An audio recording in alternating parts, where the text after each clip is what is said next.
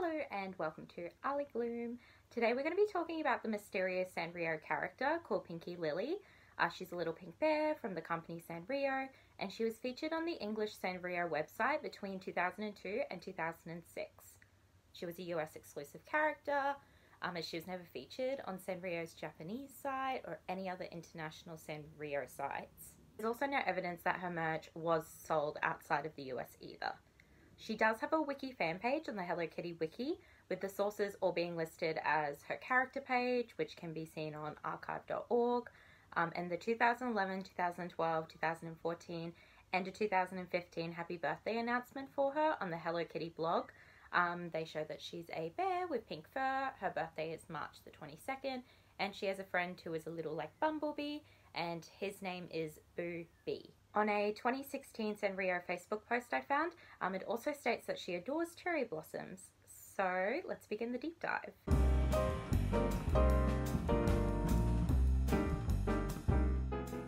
Sanrio is a Japanese company known for making a series of characters, particularly with a cute aesthetic / cute culture / kawaii culture, which in Japan is allegedly considered not a trend, but rather an intrinsic part of someone's likes. Sanrio's best known character is obviously Hello Kitty. It was founded by Shintaro Tsuji in 1960, and it was initially a silk company called the Yamanashi Silk Company, but in 1962 he expanded the business and started selling rubber sandals with flowers painted onto them. He said he noticed that just by adding a cute design to a product, it sold very well. He then started using existing cartoon characters to add to Sanrio products. For example, in the late 1960s, Sanrio made merch with Snoopy after acquiring the Japanese licensing rights. They mostly stuck to making merch kind of like centered around gift-giving occasions, with the philosophy of small gift, big smile, and they kind of appealed to that small, inexpensive gift idea market. The idea was to make a variety of practical, affordable, and small products that were cute. It wasn't until 1973 that Sanrio changed the company name to Sanrio. The European Sanrio website says that the name came from the Spanish words San and Rio apparently, with San being shortened from Santo, meaning saint or sacred, and Rio meaning river. Tsuji though revealed in the book Kore ga Sanrio no Himitsu desu, which in English is called These Are Sanrio's Secrets. He said that Yamanashi, which obviously was the previous company's name, had an alternative reading of Sanri, and then the remaining O was taken from the O sound that people make when they're excited to make Sanrio.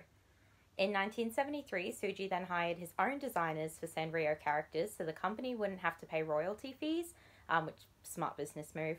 Koro-chan was then the first Sanrio character that was born, and Hello Kitty was then added to a lineup of characters in 1974, and merchandise was released the next year, and henceforth has made them the most sales she has. A Hello Kitty fact is actually from 1976 to 1980, Yonekubo Setsuko developed Hello Kitty, but from 1980, Yuko Yamaguchi has been her primary designer and has an alleged US $9 million net worth thanks to her self-proclaimed partner in life. I would also recommend looking at Yamaguchi's photos because she has very, very awesome style and she has like really bright red hair and really cool outfits. Today, other well-known Sanrio characters, they include My Melody, Kuromi, Kuropi, Cinnamon Roll, Batsmaru, Pompomporin, Gudetama, Agretsuko, many more obviously. Little twin stars were actually created by Tsuji himself, and in 2011 Sanrio Global acquired the rights to the Mr. Men characters and currently also own the Japanese rights to the Peanuts characters. Sanrio is known to add up to 3 new characters a year, so they obviously retire older characters that aren't performing as well. They've also produced movies, cartoon series, theme parks, stores, online games, books. They have an animatronics branch, and they have obviously expanded internationally. For example, they added Sanrio Inc. to the company, which is their American branch, with an office in South San Francisco, California. And today, over 50,000 Sanrio products are sold in over 70 countries.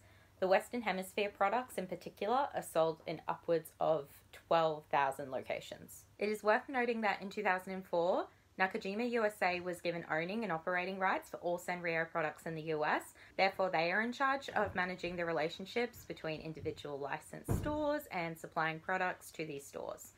Nakajima USA was founded in 2000 and it's a wholly owned subsidiary of Nakajima Japan, which was founded in 1919 as a family-run company that designed and made licensed plushies, collectibles, and seasonal toys and gifts.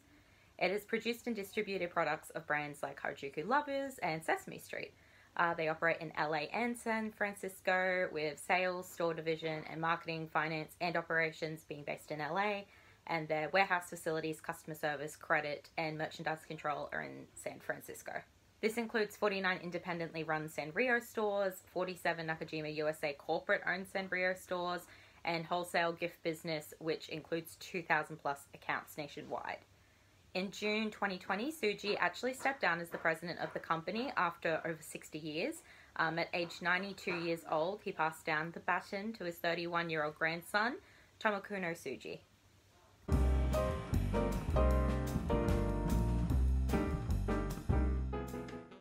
Pink Lili isn't listed on any Sanrio Wikipedia page. As I said, she's only on the fandom Hello Kitty wiki page, and there's really no trace of her left on the Sanrio English website, and it's unknown when she was removed from it. As mentioned before, she did feature on a happy birthday post on 2011, 2012, 2014, and 2015. These Hello Kitty blog links, though, are no longer viewable, and I can't find any on like the Wayback Machine or archive.org. I only found a random comment on an old blog page that doesn't show up at all anymore, with the links on the Wayback Machine that says, "Lol, Sanrio removed them from the character page." I also tried VPNing in America, but the sources that show up aren't any different to when you view in Australia. I did message and scout through Reddit, Twitter, Fandom Wiki, TikTok, Instagram, Facebook, the general internet, and also LinkedIn. And two lovely Twitter users did respond, and collectively they said that they don't really have any memory aside from her merchandise, and that they thought she was very, very cute, particularly because she was very feminine and pink, and they felt like there wasn't many options at the time for that. They also said that my melody was the most feminine at the time, and so yeah, as kind of that other option they were given, she was very attractive to children. A Japanese Twitter user did write on December 29, 2021 as well. The official Japanese Sanrio character dictionary lacks a lot of them, but some of it's probably due to copyright or other special cases like Pinki Lili, or those canonically questionable Sanrio Wave subsidiary characters. Now, when I read this, I was kind of unsure what the Sanrio Wave meant, especially since Sanrio Wave subsidiary characters, I was like, I haven't heard of that as a phrase, but I believe what they're referencing is Sanrio Wave Co. Limited, or Sanrio Wave Hong Kong Co. Limited, which is a 2000 founded subsidiary of Sanrio. Its goal is to distribute Sanrio-related content / entertainment throughout Asia and the rest of the world. It works with different telecommunication networks in Asia, and it creates original publications. In my assumption, they would be meaning that Pinki Lili was made to be a subsidiary character, and that she was never going to get the same treatment as main characters, which is why probably then so little effort went into giving her any like internet archivals. I also cannot for the life of me find where she was discontinued. I cannot find out any financial reports, annual reports, articles, or people randomly talking about it. It's probably just because we're all too young and probably didn't have social media accounts and probably didn't really care that much. So my assumption is perhaps that she was underperforming and Sanrio wanted to discontinue her and / or expand more time and money into cartoon and digital online content, since they did shift quite a lot of their focus onto these types of projects during the late 2000s, early 2010s. Additionally, Sanrio is also known, according to the New York Times journalist Ken Belson, who's the co-author with Brian Brenmer of the 2004 book Hello Kitty, The Remarkable Story of Sanrio and the Billion-Dollar Feline Phenomenon. I said that wrong, and I'm not going to say it right, so I'm not going back on it. Sanrio is known to spend almost no money on advertising, they said. And Japan actually accounts for over 40% of Sanrio's sales, so it makes sense that maybe a US exclusive character might not be performing that well relatively to others. I turned my efforts to trying to look at the history of the Wiki fandom page, and there's only 4 users who have edited Pinki Lili's page. This is OO Charmy Kitty O little o, DOCOBOAO, Emily Harmonizer 02, and Sweetberry Milk. Charmy Kitty is an admin and has a bureaucrat label within the fandom. They've made 8,891 edits and 69 posts total to the Hello Kitty webpage when I was writing the script. So they're a person that you go to if you want to report vandalisms, they can fix it and block users. They adopted the Pinki Lili page back on the 3rd of February 2017. DOCOBOAO has 48 edits and 9 posts on the Hello Kitty wiki, and their account is just, I definitely believe, it's probably been abandoned because it appears to just be someone kind of like messing around in the wiki.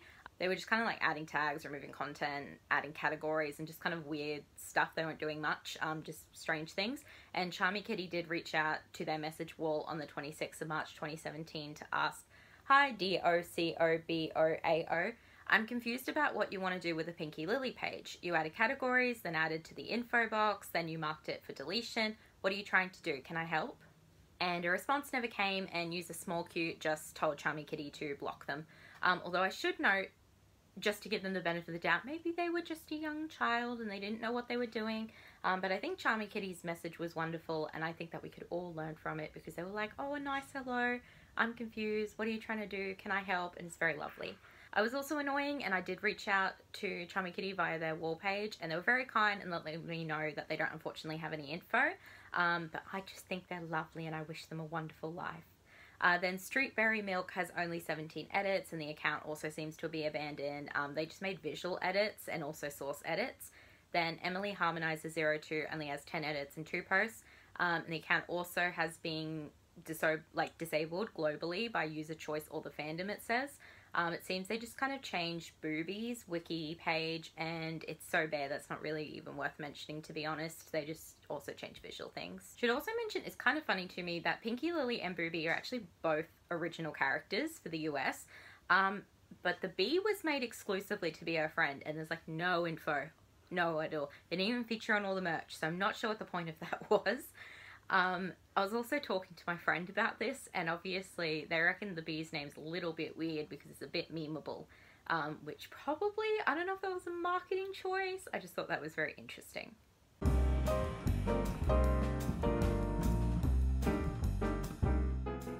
Much of Pinki Lili's merchandise is found on eBay, Depop, Zippy, which seems to be an Eastern European secondhand selling website, Poshmark, and WorthPoint, which also seem to be European. I'm Australian. We literally have like eBay and Gumtree. Like that's all we use. And Facebook, that's it. But anyway, Pinki Lili's colour scheme, it's purple, pink, and blue, and she has some different dresses throughout her merch.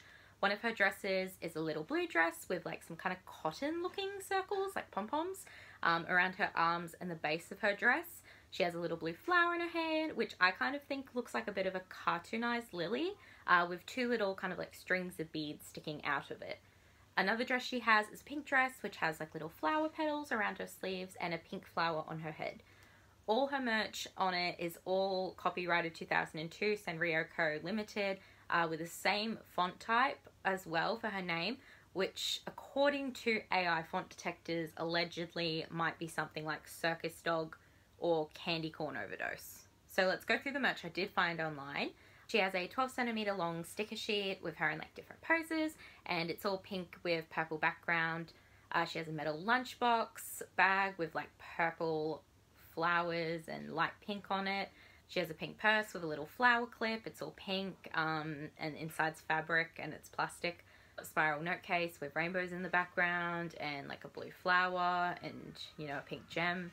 There's a pink keychain with her on it and like a plastic pink keychain ring. She's got it's like a fabric plushy type backpack. It's all pink and it's very cute. She's got a pink cup, a small pink plushie, which some of the plushies seem to fade to more purple color though. She's got a stationery set which includes spiral notebooks, 16 crayons, a notepad, band-aids, a rubber, pen, sharpener, stapler, notes, sticky tape dispenser, and a plastic pencil case. There's a ceramic coin box, a little crayon bag, there's a little t-shirt notebook with little blue frogs on it, capsule mascots out of a collection of 20 with small plushies, an alarm clock in clear plastic. There's another bag which is pink and purple. There's a small plastic pencil case with pencils, notepad, a clear plastic bag case, and a ruler.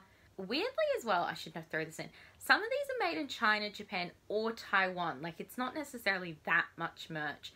But even things that came in like a set, like the stationery sets, if you look individually at the different items, some might be like, oh, the pencil's made in China. You know, the washi tip was made in Japan. The staplers were made in Taiwan. It's vanilla scented cased gummy novelty erasers, a coin purse and clutch, plastic bag with scissors, ruler, pens, stickers, and something yellow with a lid, a letter set, a crossbody plastic bag, table plastic bin, a star notepad, key cover, bean-shaped bag, and face-shaped bag. Finally, a mug, a pillow, a tea set, a round lunchbox, and a locked plastic bag with a pencil and sticker set.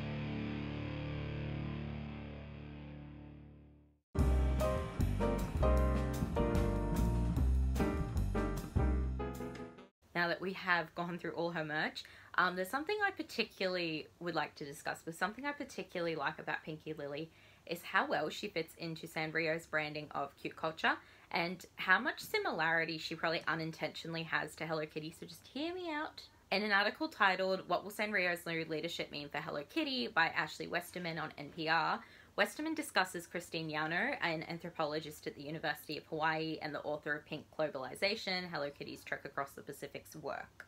Yano states that Hello Kitty has a very sparse depiction and an ambiguous background story, which makes her very historically and culturally flexible. And Pinki Lili is also very sparse and ambiguous, although probably not on purpose. Yano also explains that Hello Kitty is not just popular because the products are cute. They explain that as well, particularly in the 1970s, young girls and women loved Hello Kitty because she acts as a way to express yourself. Yano says if you had a product, a totally utilitarian product, take a rubber sandal or something like that, and if you add a cute element, it becomes this huge value added. The value being kawaii or cuteness. Something that would be, of course, visually attractive and emotionally reassuring, things like a daisy, an apple, and eventually a cat.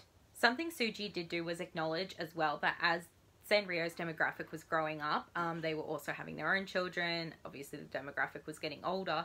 So they started to appeal to young women and children, which they did by focusing on making tasteful yet cute items. And I think that's something that wasn't considered with Pinki Lili, which would make me assume she was never meant to be a long-term character, but just an exclusive. And she was always going to be retired after a few years because she's super cute, but I don't see her appealing to a wide range of audience aside from feminine children and feminine young women, particularly who, obviously based off the merch, just want stationery. I also really liked Sarah Kavarovic's 2013 Hello Kitty is a brand made of cuteness paper, which argues that in Japan, children like the small aspects of products, while women like the innocence and nostalgia. They said, though, in America, children like the colors and women like the youthful appeal and easy availability of a product. And I like Pinki Lili because I feel like she kind of nails that for Americans. She's got the pink colors, she's got the really cute colors, and for women, she might be a bit too youthful, I'm going to say actually, but she's very youthful, but doesn't have the easy availability, obviously, nowadays. Krovorovic also highlights that Sanrio uses pretty simple designs in their characters, which allow you to then easily project emotions onto them, especially for Hello Kitty they were referencing. Well, I think Pinki Lili's design, you can kind of do that, but it might be a bit too involved with some of her dresses. There's just a bit too much maybe going on for you to fully project onto her. In Melanie Machette's 2016 Western Michigan University Honors thesis, Hello Kitty's long-standing cross-cultural popularity in the United States and Japan, they say that Sanrio has stayed so popular in Japan because of how easy it is to buy their products. And they expanded the demographic from that gift-giving idea for children, like stationery we initially discussed, to include women by associating themselves with luxury items, which, because like I said, Suji wanted to expand the demographic because people are getting older, and one of the ways they did that was allegedly through, expanding to luxury items. They did this via licensing agreements, including with Bandai, Takara, Matsushita Toasters, and a champagne pink Mitsubishi mini car, and just from there they kept going. But for America, it was a little bit different because initially in 1976, Sanrio was just going for like the same business model that they were using in Japan. But in the early 2000s, they actually shifted to localize their strategies for an American market, which is credited as helping them expand so successfully into America. So what they started doing was they would send out from the Japan HQ like an abstract level marketing strategy, and then each local office across the world, they're able to customize this plan and give a personalized touch to the location. For example, in local offices, there would be informal meetings that were held where employees would actually pick items from a product catalog that they wanted to sell and their desired sales levels, and local subsidiaries were also allowed to choose their own licenses. So this particularly allowed for the American Sanrio office to choose partnerships with companies Americans would want to buy for. These variations between companies would also give Americans a sense, and obviously other countries, but they'd give them a sense of cultural sensitivity with regards to catering to the country's own preferences and allow Sanrio partners to have the freedom to come up with their own ideas. So for example, American Sanrio, they've partnered with Major League Baseball, Vans, and Sephora. Sanrio also lists 4 qualities that each of their characters must have, particularly for marketing and like that partnership, which is they must stand out. As the face of communication, Sanrio's characters set your company apart from the rest. Get attention. Catch the eye of prospective customers. The unmistakable faces of Sanrio characters are sure to grab attention. Affinity/familiarity. Inspire feelings of intimacy, familiarity, and comfort with your products and advertising. And internationality. Utilize a form of communication that transcends national boundaries and cultures. Using these 4 qualities, Sanrio also focuses on connecting with fans in like a more organic marketing approach. They like to do it less commercially. They like doing something like celebrity endorsements by sending celebrities free products to get them to try, showing off games, etc. And I think that makes sense why Pinki Lili is something that little girls probably do really like. She has that affinity, she has that cuteness, you know, and if you saw someone endorsing her, you probably would want to go buy her products because she's very, very cute. And I think as well, she probably didn't have that internationality because she was a US exclusive, but bringing a US exclusive would probably make Americans a bit more excited, like, oh, it's an exclusive. People like having an exclusive. So it was probably a bit more exciting in that regard. And I don't know how popular she was in media advertisement though, because again, they don't really advertise Sanrio commercially. And I can't find any organic marketing that was done. It just seems that like she had her products sold and people saw them and thought they were cute and bought them.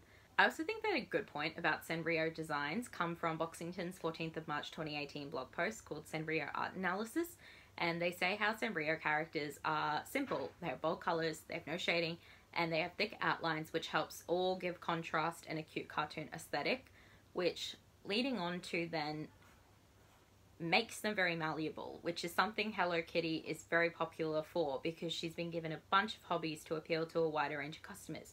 She can be super, super pink and super feminine. She can be punk. She can be sporty. And all of this allows to create a range of products tailored to a range of wider audiences. But Pinki Lili doesn't have that range. It seems like she was really just designed for feminine little girls and women who like stationery. She's very feminine in her appearance and her color palette choice.